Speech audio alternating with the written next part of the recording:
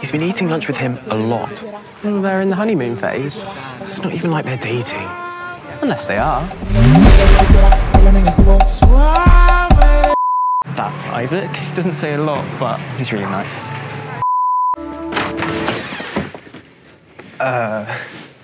Sorry for, interrupting, but Miss Singh told me to give you some antiseptic wipes. You only have more money because you know all the Monopoly cheats. You can't cheat at Monopoly! Oh, whoops.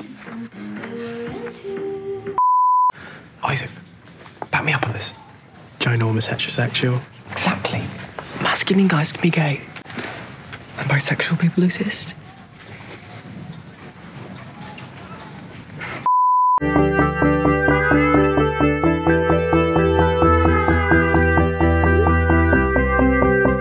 Crush or something, mate. Is Harry Green picking on Charlie? Maybe they're friends. That's even worse.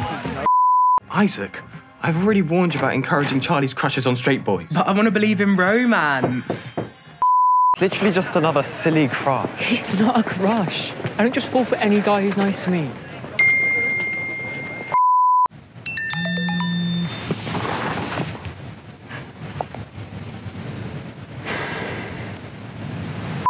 I really want him to come, but I don't want it to be awkward or weird for any of you since you don't really know him. No, it wouldn't be awkward. I assumed he was coming anyway. Okay. I'll pay. No, I'll get it, it's fine. Okay. Isaac? I'll also accept a can of Coke. If you're paying. Okay, all right, I'll be back in a minute. Thanks.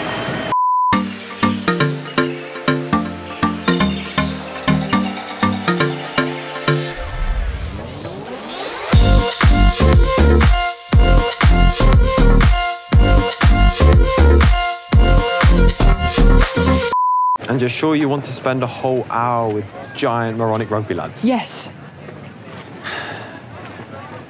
It's your funeral.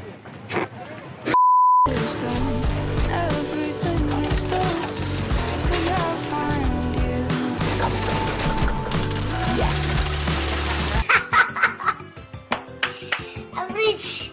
Hey.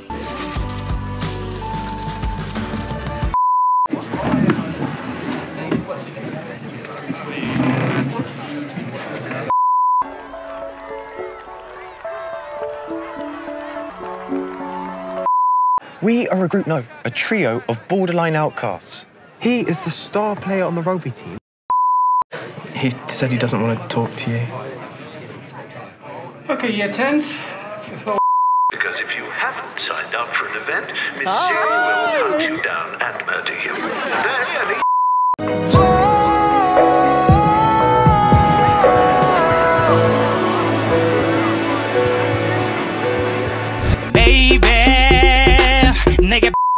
Hey, little mama, yeah, you heard about me. I'ma pop you like a pea, yeah, at a mommy. Yeah, feel so hot like I'm chilling on the beach. Yeah, baby in the sun like the Teletubbies.